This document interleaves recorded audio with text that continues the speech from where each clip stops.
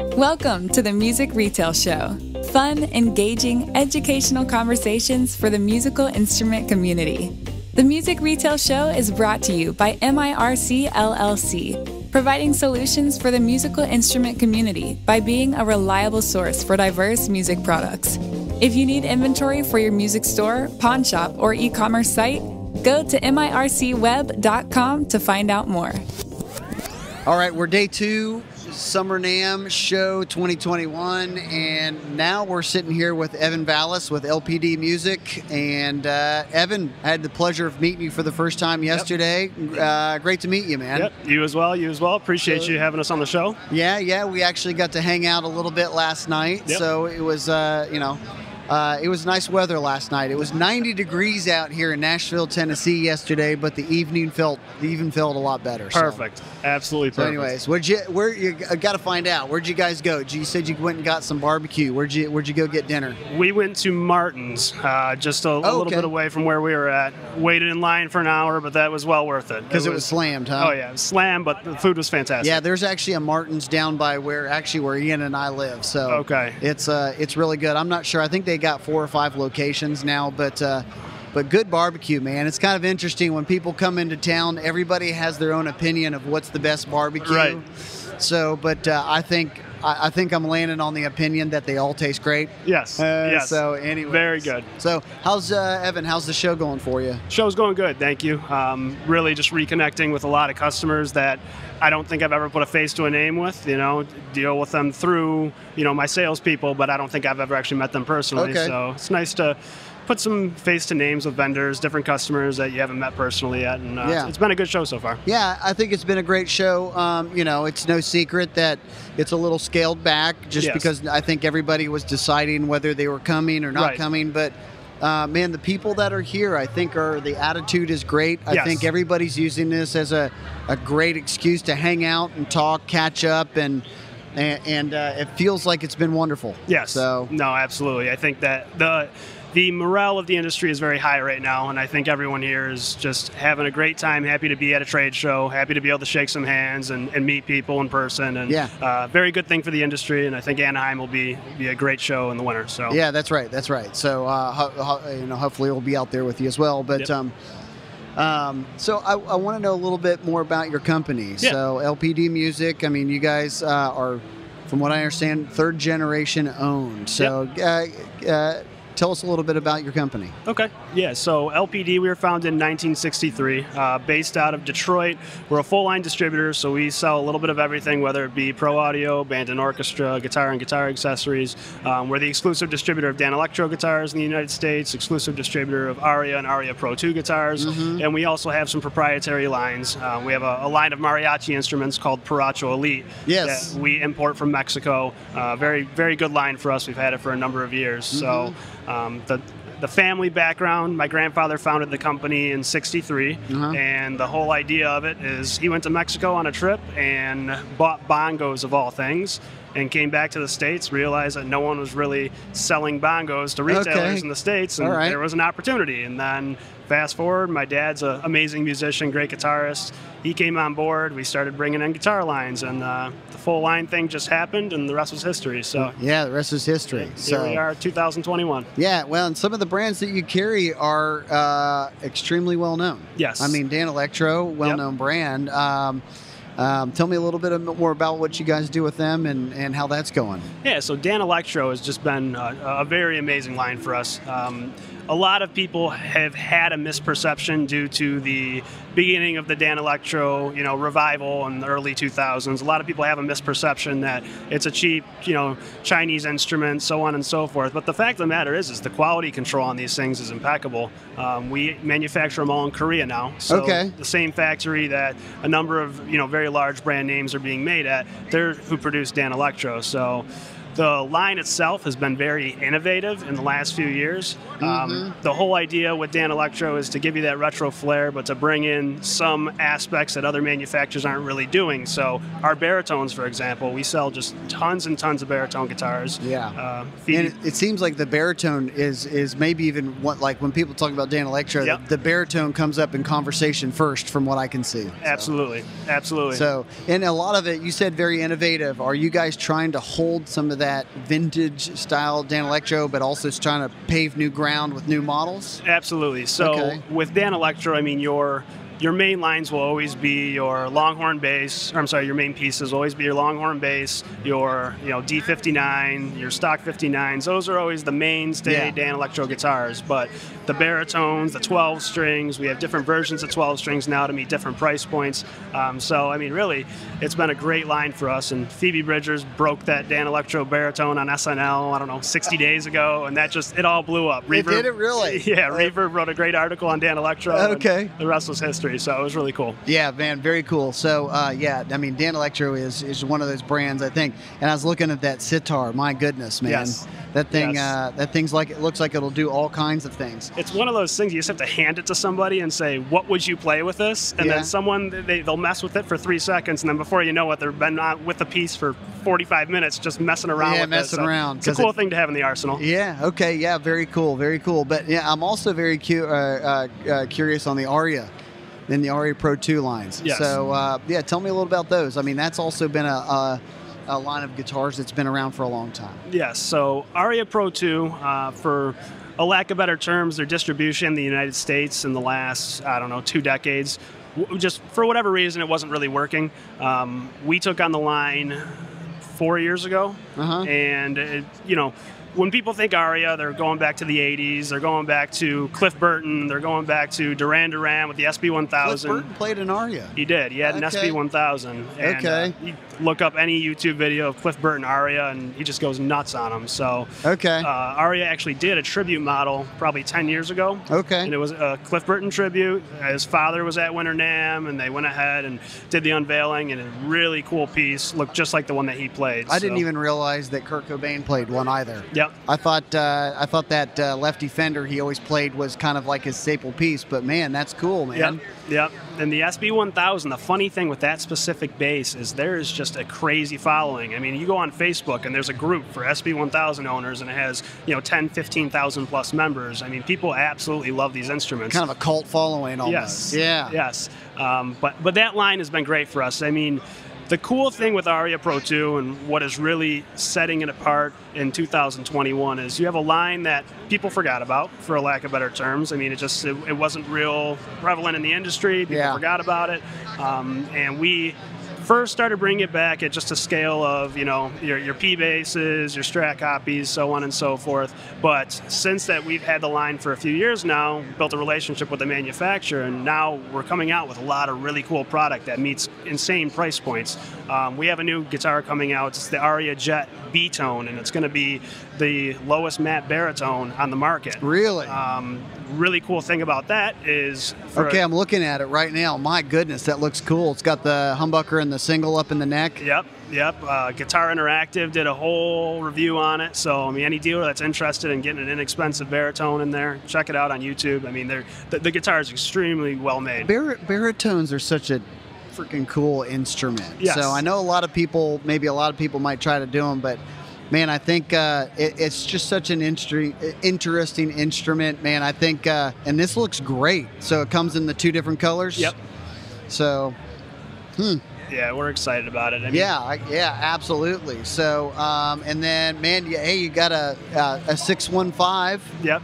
Man, Nashville's got that kind of Nashville telly setup. Yes. Man, I'm a sucker for that too. Yeah, and the tribute models we're coming out with, I mean, the 615 GH, the GH George Harrison, it looks just like the one that he was playing. We just have a ton of tribute models coming out. We did a Peter Frampton, a PF, but that's what Peter Frampton, it was an LP copy. LP, shape with 3 humbuckers on it. Yep. In fact, I saw a picture of it there for a second. It was flashing across, so that looked great. Yeah, great instrument.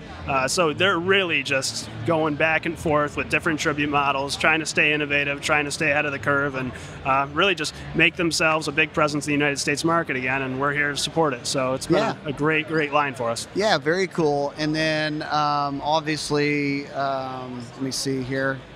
Yeah, and then the Aria line as well. Yes. Or the Aria Acoustics line? Yep.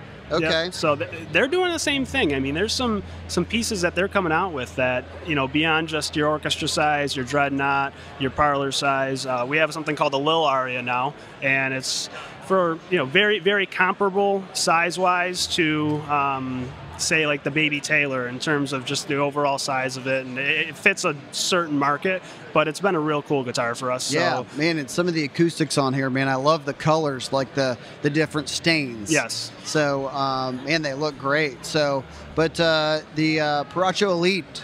Yes. How is that done for you? Is that something that's just been growing and growing over the years for you? Or obviously, mariachi instruments was how it all started with your grandfather? Correct. Yeah, or it was bongos, but still that Latin market. That Latin market, that's right. So the Paracho Elite line, we import those from Paracho, Mexico. So the brand name is exactly what they are. They're manufactured in the hills of Paracho. We bring them in.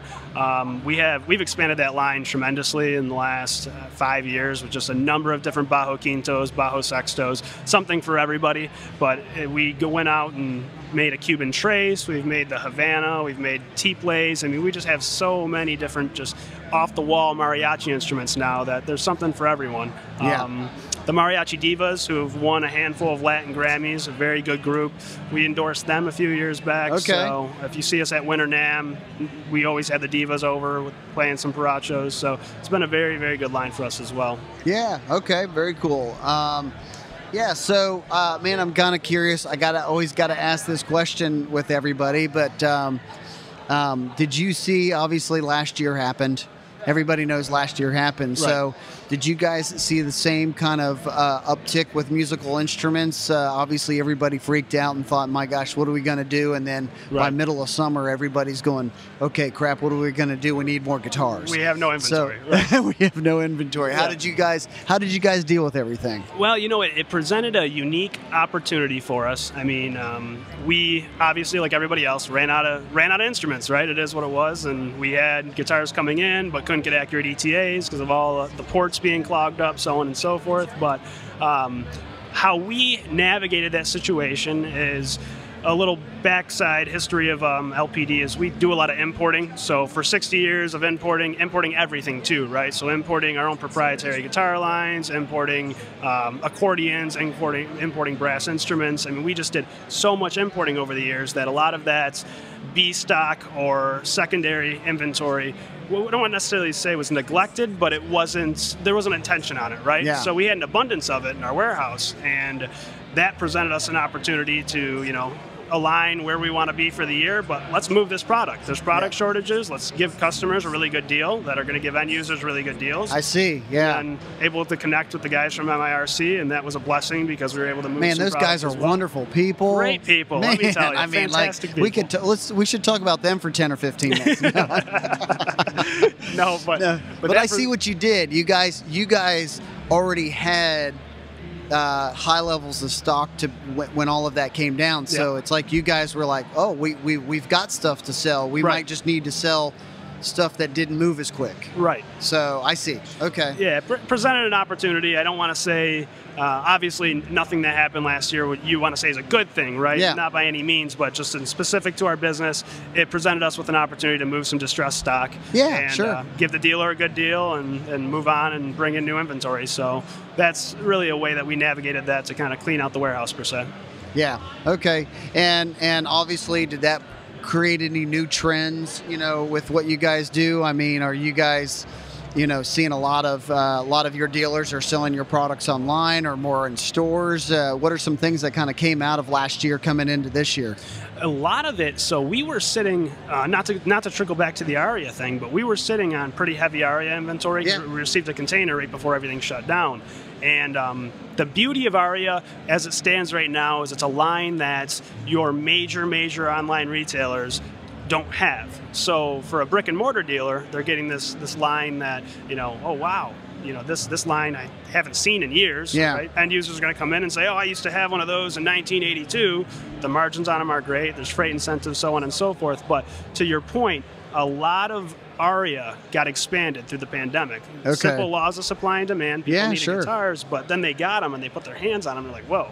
And market share Yes, grew. exactly. So a lot of dealers have just been fascinated with the line now, always asking us what's new, what's innovative.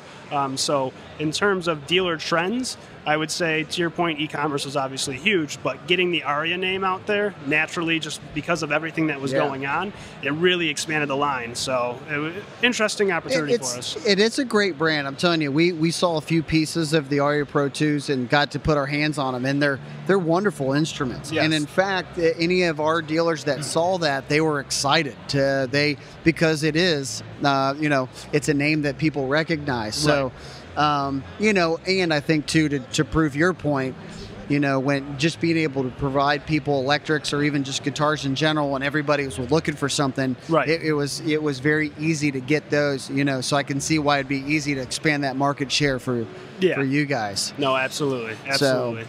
So very cool. So you guys are seeing a lot more business in that area, obviously coming into this summer NAMM. Yes.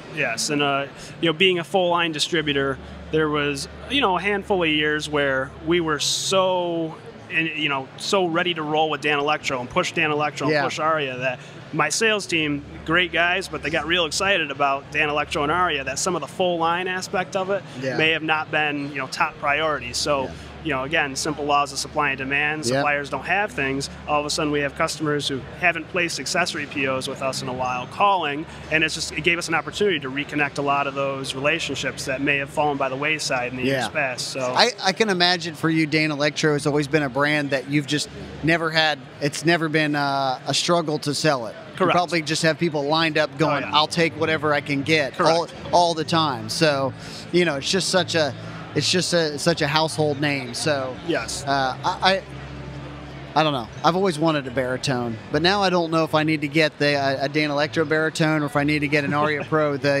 What was it called again? The Jet. The Jet. That actually looks pretty darn cool. So a baritone's something that's always needed to be added to my collection of guitars. And you don't have one at all? I don't have one at all. All right. Now, I'll remember that. And in fact, actually, the conversation in my head, sometimes I wonder if I want an acoustic baritone guitar. But then when you play an electric baritone through an amp, there's something about it. So does Ariel Posen play a baritone? Yeah, and man, he's an artist from Canada, that smoking guitar player that you kind of listen to him play that, and you're just kind of like, gosh, okay, I kind of need to have one. So, But anyways, I think the Jet looks wonderful. Well, we'll get one to you one way or another. Yeah, okay, great, we'll man, get one to woohoo! So how are you think things are going? I mean, last year and into this year, is obviously things have changed. Supply chains are disturbed. Lots of people are selling guitars online. Mind shifts are changing. Where do you see the next year going? Do you think people are going to buy guitars at this level forever?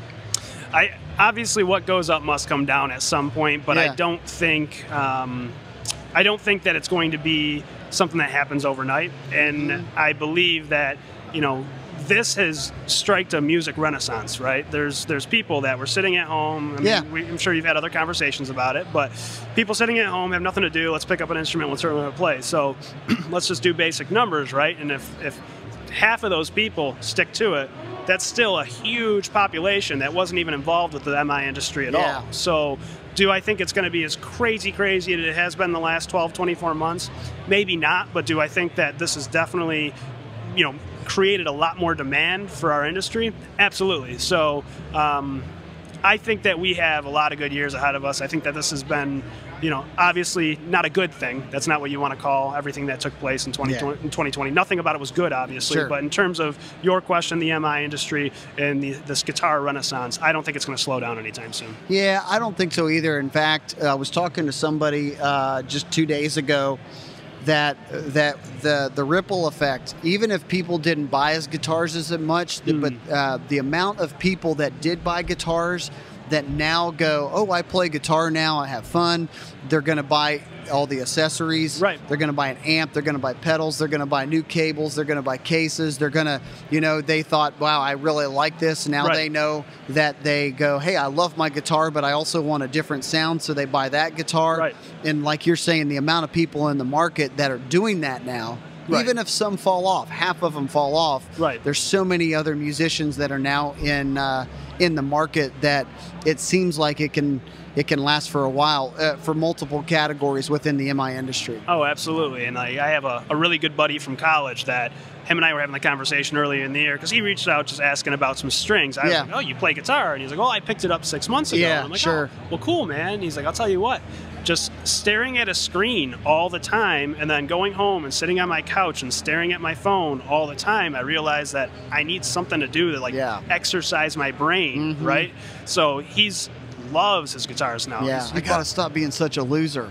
Yes, exactly.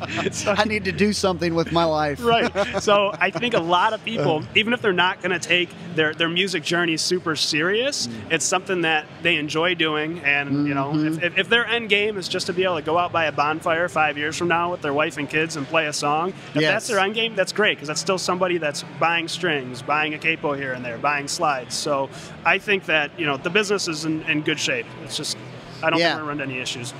Yeah, man, I think you're absolutely right. So, what are some things about the company that that maybe we just haven't touched on right now that you'd want to talk about?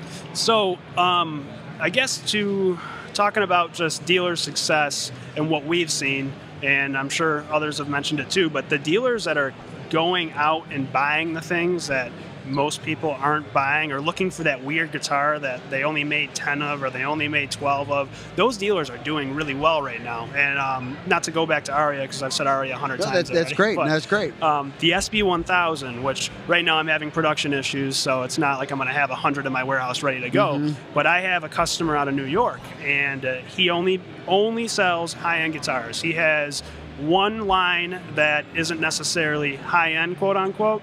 It's Dan Electro. So that's how we got connected. Okay. Had a conversation with him one day and said, hey, you know, Jesse, I have these amazing Aria basses, and he happened to be a bassist, got super interested in it.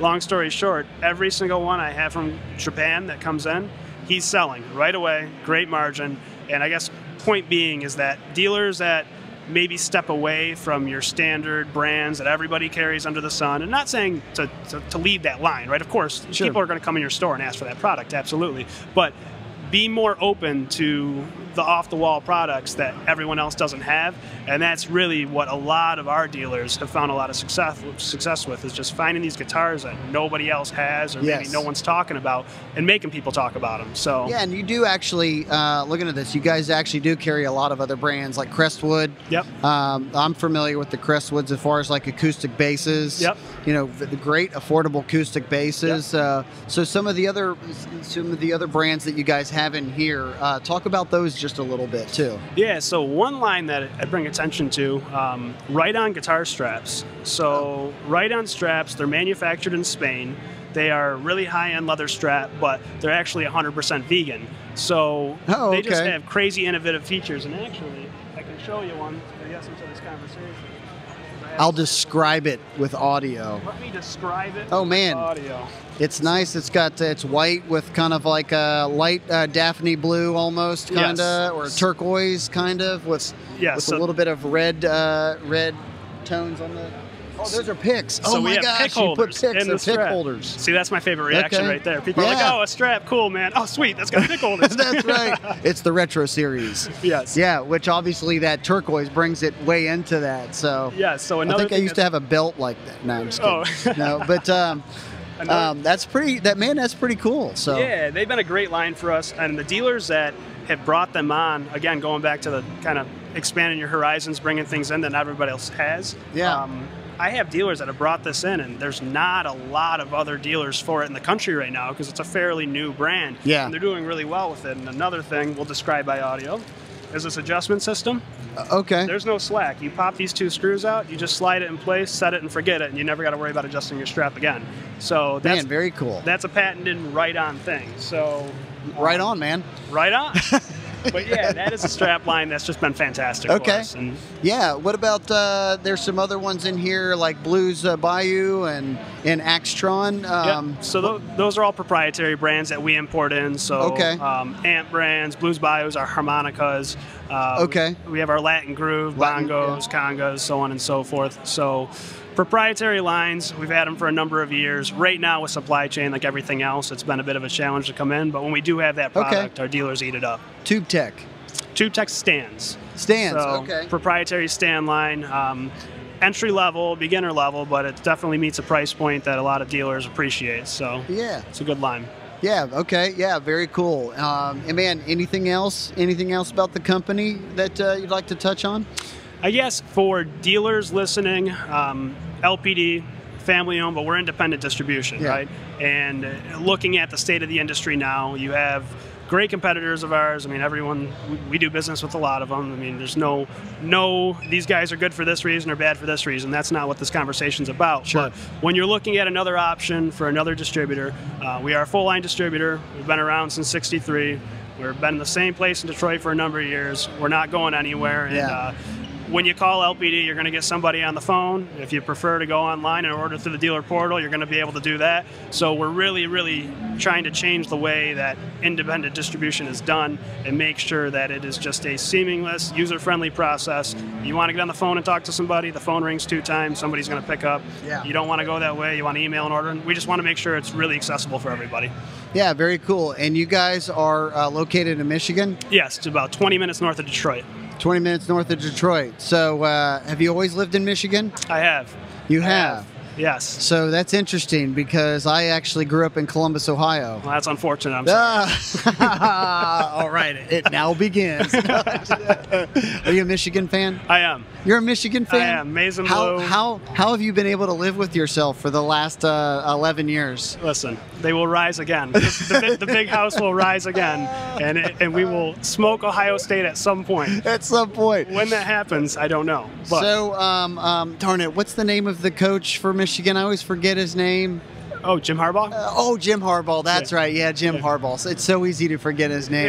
Man, they just signed a new big contract with that guy. You think he's going to turn around? He's been there, what, seven years now? You know. You think he's going to turn it around? I mean, it's been, I think the last time I looked, which was this morning, it's been 3,518 days you pulled that since Michigan. Up for this since Michigan's beat Ohio State. So I just thought, hey, if you're signing a coach for Michigan, their one job is to try to beat Ohio State, and it just hasn't happened. Yes, I think to that comment, is Jim Harbaugh the guy? Yeah. We've had a lot of years to find out, and he hasn't been the guy yet. So the pants. It's the pants. Maybe if he didn't wear the khaki pants anymore. Change the jeans, maybe. Put jeans or a different color, like chino or something. That's it. You're right. I think maybe that would be it. That is a deciding factor. We're going to smoke Ohio State with a pair of jeans on. One of my favorite Jim Harbaugh moments is when Ohio State was killing them 2 years ago because Michigan bailed on playing them last year. 2 years ago when it was a close game. I think we only won by like 28 or something like that. And Harbaugh turned around and I think did he throw his clipboard? Yes. And then he got a penalty because it got thrown out on the field. It was a great moment. I just thought, that was I could see you appreciating that. How about that? I would appreciate it if I was on the other sideline as well. That's exactly right. Well, I'm looking forward to it this year. And to be quite honest with you, the Ohio State-Michigan rivalry is just, you want it to be there. So I'm looking forward to the days where it's great games, really close, and a lot of sportsmanship and everything like that. So I love the Big Ten. Yes. I think the Big Ten needs to continue to make a good presence in college football, so I'm all for it. So. Well, just to clear it up, because you had the gentleman on here from Music Around, which was a great episode, by the way. Oh. But he made the comment of, the folks in Columbus, they can't stand Ann Arbor, but the folks in Ann Arbor, they're okay. They're not really. That's a lie. Listen, they hate everybody in Arbor can't stand anybody in Columbus who wears anything red, anything Ohio State. No, that's not welcome. By the way, it's scarlet. It's not red. Scarlet. Well, I'm going to call it red anyway because that seems to trigger an emotion with you. That's why it's like, Anyway, Evan, it's a pleasure to meet you. Yes, you as well. Have you on the show. So LPD Music, man, I hope you guys have a great rest of the year. Yes, and thank you. Just continuing to keep riding the wave and Yeah, appreciate you a ton. No, I appreciate you having me on the show, and looking forward to working with you guys more in the future. Yeah, absolutely. Okay, thanks. Thanks for listening to the Music Retail Show.